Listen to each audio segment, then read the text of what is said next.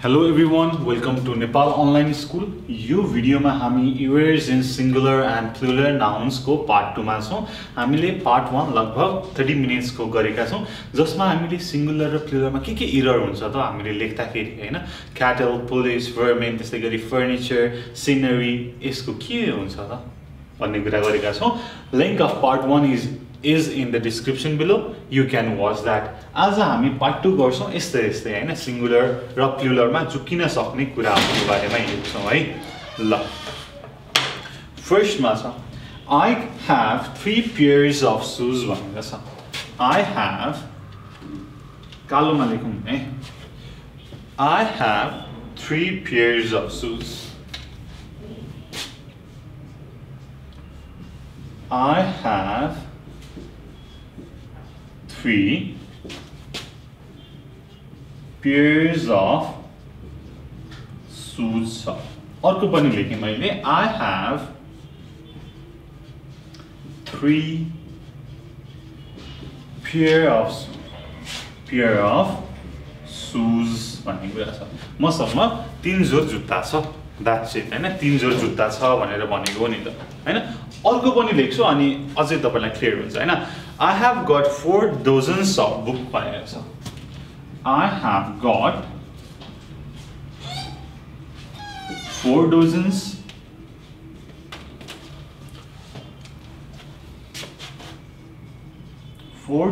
of books. त्यस्तै गरी I have got 4 dozen हैन, नेपालीमा दर्जन भनेर भन्छ नि हैन. 4 dozen of books है. एज अ सेम थिङ है. मैले अलिकति अल्छी गरेर लेखिन. अब यहाँनेरि कुन मिलेको छ कुन मिलेको छैन भन्ने कुरा हेरौँ. फर्स्ट यति हेरौँ न माथिपट्टि. I have 3 pairs of shoes. I have 3 pair of shoes. तल एस हैन, डोजन्स र डोजन छ. कुन मिलेको छ भन्ने कुरा छ है. अब यसमा चाहिँ म तपाईलाई स्ट्रेट फरवर्ड केही कुरा भन्छु. जस्तै पेयर, डोजन, स्कोर, ग्रस भन्ने आउँछ. मैले अझै लेखेँ यहाँनेरि. स्कोर देखिन्छ यहाँनेरि देखिन्छ. स्कोर, ग्रस आउँछ के पछि त भन्दाखेरि कुनै नम्बर पछि भनेदेखि it is always in a singular form. ठीक छ. पेयर, डोजन, स्कोर, ग्रस हैन, 100 वेट, स्टोन, 100,000 भयो र न्यूमेरल पछि लेखियो, आफ्टर न्यूमेरल लेखियो भनेदेखि अलवेज सिंगुलर. फेरि भने मैले pair, dozen, score, gross, stone, 100,000 which is written after numeral is always in a singular form. Is always in a singular form हैन. प्लुरल पनि हुन्छ, पेयर्स हुन्छ, डोजन्स हुन्छ. कुन बेला हुन्छ त भन्ने कुरा हुन्छ फेरि. जस्तै I have got few dozens of books हुन्छ बरु. ठीक छ. मैले यहाँनेरि नि यो बुझ्नु भयो. नम्बर पछि dozen, pair, score, gross, stone भन्ने आयो भने जहिले पनि सिंगुलरमा लेखिन्छ. र यहाँनेरि मैले 4 हैन नम्बर हटाएर एउटा फिक्स नम्बर हटाएर few भनेर लेखेँ. I have got a few dozen. I have got a few dozens अथवा I have got a few dozen भनेर छ. ठीक छ. अब a few dozens हुन्छ कि डोजन हुन्छ भन्ने कुरा आउँछ. यसमा माथिको प्लुरल हुन्छ, डोजन्स हुन्छ. यो चाहिँ के छ त इन्डिफाइनाइट छ, फाइनाइट छैन. सिमिलरली मैले माथि पनि I have several pairs भनेर लेखेँ. I have several pairs of shoes. अर्को I have several pair of shoes लेखेँ. अब यसमा कुन करेक्ट हुन्छ त भन्दाखेरि several pairs of shoes correct हुन्छ. तलको a few dozens of books हो. जहिले पनि तपाईलाई कति संख्या भनेको थाहा हुँदैन हैन, इन्डिफाइनाइट हुन्छ भनेदेखि always write in plural form. तर तपाईलाई चाहिँ के त नम्बर दिएको हुन्छ, न्यूमेरल पछि आएको हुन्छ. अघिको एक्जाम्पलमा 3 pair of shoes थियो. ठीक छ. 3 पेयर्स हैन, डिफाइनाइट भयो नि त हो. त्यसमा चाहिँ सिंगुलर लेखियो. हो एकचोटि फेरि रिपिट गर्छु है त if you have got any confusion न्युमेरल पछि लेखियो gross pair few score 100 weight 100,000 भनेर लेखियो भनेदेखि अलवेज इन सिंगुलर डिफाइनाइट छ तर डिफाइनाइट छैन केमा छ त इनडिफाइनाइट छ ठिकै कति भनेर तोकिएको छैन है त इनडिफाइनाइट न्युमेरल जस्तै सेभरल मेनी सम फ्यू भन्ने आउँछ तब हाम्रो डोजन स्कोर पेयर चाहिँ प्लुरल भएर पेयर्स डोजन्स स्कोर्स ग्रोसेस भनेर आउँछ यो चाहिँ हाम्रो फर्स्ट रुल भयो र यसपछि हामी सेकेन्ड रुलमा जाउँ है यति कुरा बुझ्नु पर्यो एउटा रुल छ केही गाह्रो छैन यसमा अब second rule I have got a 12-inch rule I have got 12-inch rule हैन नेपालीमा रुलर भनौं न अझै बुझिन्छ है त I have got 12 inches rule 12 inches ruler लेखे मैले सिमिलरली अर्को एउटा यसमा चाहिँ तपाईले चुक्किनुहुन्न है त I have a 10 years old dog र नेक्स्ट मा I have a 10-year old dog भनेर छ एकदमै सजिलो छ यसको लागि I have got a 12-inch ruler right यसको लागि थोरै आर्टिकलको कुरा गरौँ आर्टिकलमा मैले भनेको छु or and लगाउँदाखेरि always we use those articles in singular countable noun singular हुनु पर्यो countable हुनु पर्यो माथि a 12-inch ruler एउटा 12 inch को ruler भनेको छ तल 12 inches ruler छ ठीक छ यहाँनेरि चाहिँ एउटा स्पेसिफिक क्वान्टिटी छ हैन 12 भनेको त धेरै हो एक भन्दा धेरै हो आई एग्री विथ यु तर 12-inch ruler भनेर भन्यो भने एउटा 12-inch को रुलर भनेर बुझियो हामीले इन्चलाई काउन्ट गरेको हैन रुलरलाई काउन्ट गरेको हैन स्केल भनेर भन्छौं नि हैन नेपालीमा हामी सबै स्टुडेन्टहरुले हो रुलरलाई चाहिँ काउन्ट गरेको हो that's why I have got a 12-inch ruler is correct similarly तल I have a 10 years old dog a 10 years old dog त्यसपछि I have a 10-year-old dog यसमा पनि I have a 10-year-old dog is correct ठीक छ कुनै पनि noun जुन चाहिँ हाम्रो सेन्टेन्समा आउँदाखेरि which retains its singular form त्यो चाहिँ के हो त भन्दाखेरि 12-inch ruler त्यस्तै गरी years को कुरा छ 2 mile walk भनेर हुन्छ के कहिले पनि 2 miles walk हुँदैन 2 mile walk किनकि त्यसले चाहिँ एउटा स्पेसिफिक क्वान्टिटी अर नम्बरलाई डिनोट गरेको छ जस्तै a 10-man committee अब 10 man छ हैन 10 भनेपछि त मेन आउनु पर्यो नि MEN तर आउँदैन 10-man committee हुन्छ एउटा कमिटीलाई जनाएको हामीले त्यो हैन म्यानहरुलाई काउन्ट गरेको हैन कि हामीले कमिटीलाई चाहिँ एउटा कमिटीलाई काउन्ट गरेको a 10-man committee similarly a 2 mile walk a 3-foot ruler a 10 rupee note 10 rupees note हुँदैन a 10 rupee note अझै मैले यसलाई भन्दाखेरि तपाईले बुझ्नुहुन्छ अहिलेसम्म बुझ्नु भएको छैन भनेदेखि a 10 rupee note र 10 rupees note भनौं न whatever अब मैले तपाईलाई a 10 rupee note I have a 10 rupee note on my purse भनेर भनेदेखि एउटा 10 रुपैयाँको नोट भनेर बुझ्नुहुन्छ एउटा 10 रुपैयाँको नोट हैन एउटा 10 रुपैयाँको नोट भनेर बुझ्नुहुन्छ है तपाईले नोट भन्दाखेरि चाहिँ काउन्टेबल भयो तर मनी भन्दा चाहिँ फेरि त्यो अनकाउन्टेबल हुन्छ है त्यो चाहिँ बुझ्नु पर्छ है हामीले काउन्टेबल र अनकाउन्टेबलमा त्यसको कुरा पनि गरेका छौं सिमिलरली अर्को कुरा हेरौं ब्रिङ मी 50 सेन्टिमिटर रुलर भनेर छ है bring me 50 सेन्टिमिटर रुलर हुन्छ कि bring me 50 सेन्टिमिटर्स रुलर हुन्छ त्यसको थोरै कुरा गरौँ bring me a 50 centimeters rule हैन ruler scale bring me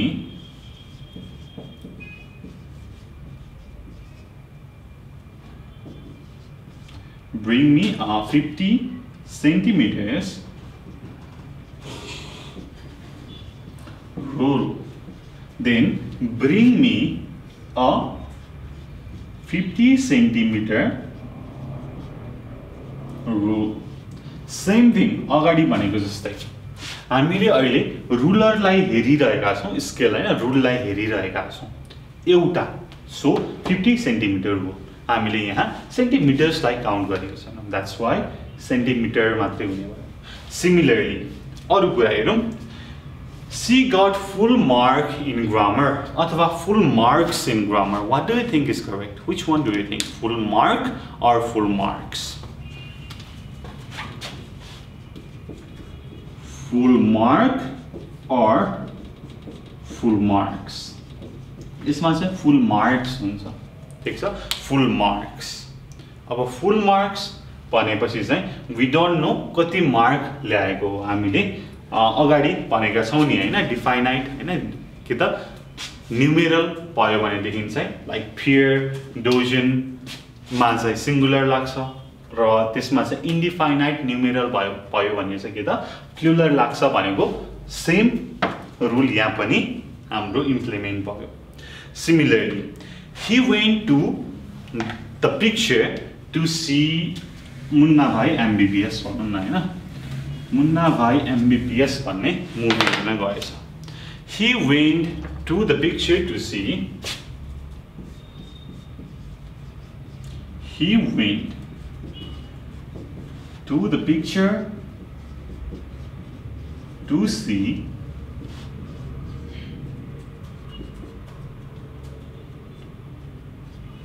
Munna भाइ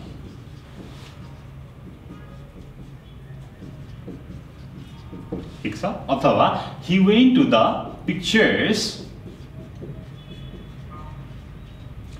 to see the ठीक छ यो दुईटा मैले गरे तल चाहिँ मैले धेरै लेखिन है यो चाहिँ बुझ्नु होला so the first sentence is he went to the picture to see Munna भाइ एमबीबीएस so यहाँनेरि के छ पिक्चर छ then तल he went to the pictures to see Munna Bhai MBBS. So, which one do you think is correct? Picture or pictures?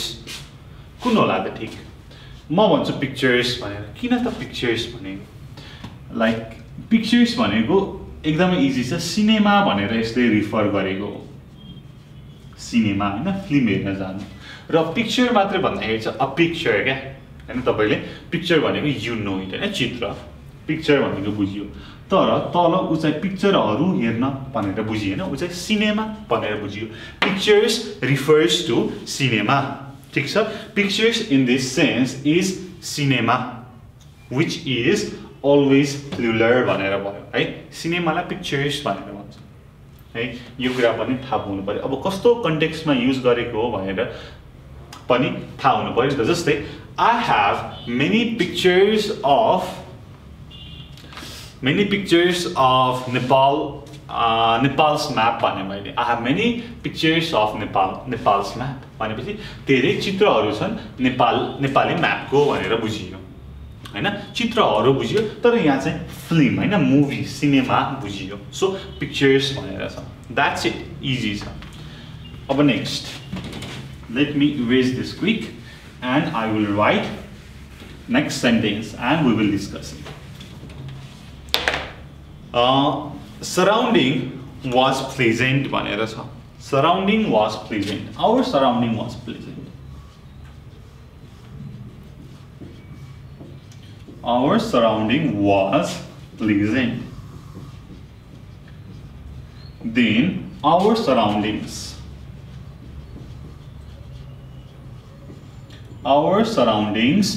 were pleasant so माथि के छ त सिंगुलर छ सिंगुलरमा सिंगुलर वर्ब छ, देन तल सराउन्डिङ छ प्लुरल, प्लुरलमा अभियसली प्लुरल वर्ब त हुनै पर्यो। अब यसमा which is correct भन्ने कुरा हुन्छ।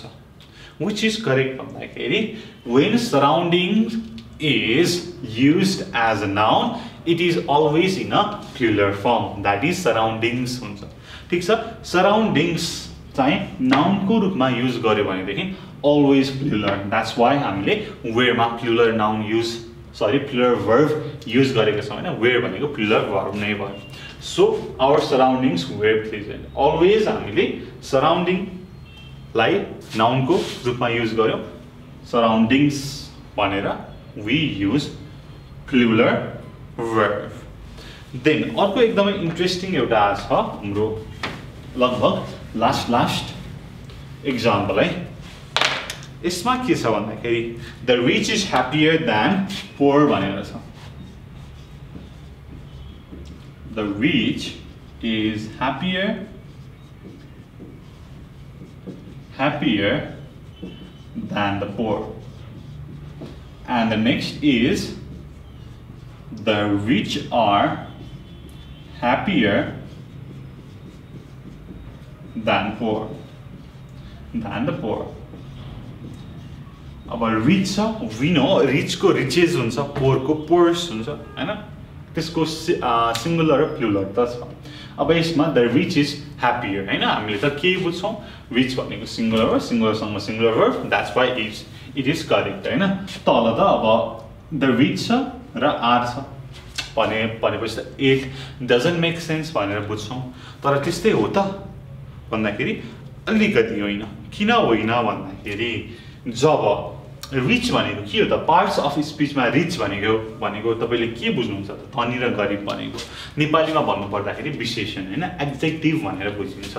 यहाँनेरि the adjective is used as a noun and the article is used, and when the is followed by a noun which is adjective we use plural verb। ठीक छ, the आयो र adjective आयो, in the place of noun we use plural verb। यसको बारेमा थोरै अर्को पनि एक्जाम्पल दिन्छु म। it is kind to give something to a poor or the poor भनेर हुन्छ। त्यति लामो नलेखौँ हैन, यहाँनिर than छ, then भनेछ, no worries। so हेर्नु पर्यो, the आउनु पर्यो in the beginning of the sentence and adjective आउनु पर्यो, adjective आउनु पर्यो as noun भनेदेखि plural verb हुन्छ, plural verb हुन्छ, यो चाहिँ जान्नै पर्यो। ठीक छ, the rich are happier than the poor is the correct statement। the rich are happier than the poor। similarly information, यति कुरा भएपछि इन्फर्मेसन को कुरा हेरौँ। he gave me some information भनेर छ, अर्को इन्फर्मेशन्स भनेर छ। he gave me some information, he gave me some informations लेखौँ न। so यसमा इन्फर्मेसन करेक्ट हुन्छ कि इन्फर्मेशन्स करेक्ट हुन्छ। he gave me some information and he gave me some informations, कुन ठीक हुन्छ त, मलाई भन्नुस् which one do you think is correct? म भन्छु तलको करेक्ट हैन, माथिको करेक्ट, फेरि तलको करेक्ट भन्छु, एट लास्ट म माथिको करेक्ट भन्छु। किन भन्दाखेरि information is uncountable, we can't count information, that's why it doesn't have plural form। जस्तै हामीले अनकाउन्टेबल नाउन को प्लुरल फर्म हुँदैन भन्ने कुरा गरेका छौं, water, सैन्ड, sugar, rice. Similarly information पनि अनकाउन्टेबल हैन, काउन्ट गर्न नसकिने भएको कारणले यसको चाहिँ प्लुरल हुँदैन भन्ने कुरा छ। ठीक छ, he gave me some information is correct हैन, सम भनेको केही हैन, एक भन्दा धेरै नै होला। so he gave me some information is correct। then last अर्को एउटा रुल छ त्यो रुल हेरौँ अनि then we will in this video है त एउटा रमाइलो छ कामको बारेमा हैन work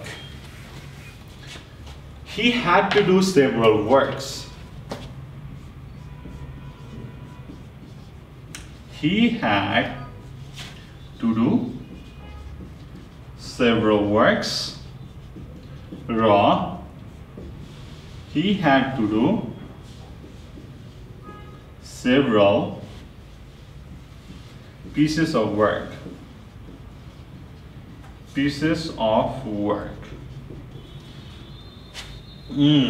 very interesting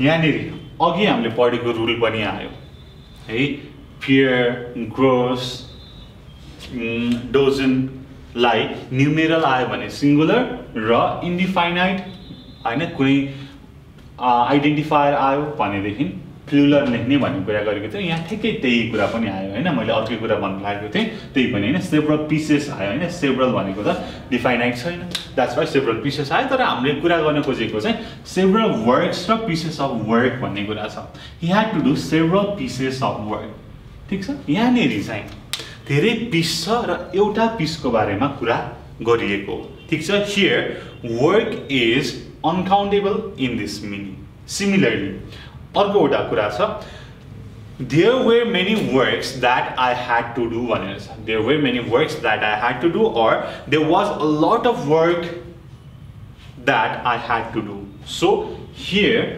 work is uncountable in this sense ठीक छ he had to do several pieces of work he had to do several works मा चाहिँ he had to do several pieces of work is correct है यो कुरा छ so अब हामीले यो सर र रिक्याप गरौँ न के पढ्यौं भन्दाखेरि इन्फर्मेसनमा information is uncountable it can't be used as a plural noun informations हुने भएन देन हामीले एड्जेक्टिभ फर्स्टमा द छ र त्यसपछि एड्जेक्टिभ आयो एज अ नाउन भनेदेखि we use plural the rich are happier भन्ने कुरा गर्यौं देन सराउन्डिङलाई नाउनको प्लेसमा लेख्यौं भनेदेखि सराउन्डिङ्स भनेर लेख्छौं which is always plural then pictures भनेको सिनेमा भन्ने कुरा गर्यौं है त्यसपछि अर्को कुरा भनेको चाहिँ त्यही कुरा हैन न्यूमेरल आयो भनेदेखि सिंगुलर हुने भयो इन्डिफाइनाइट आइडेन्टिफायर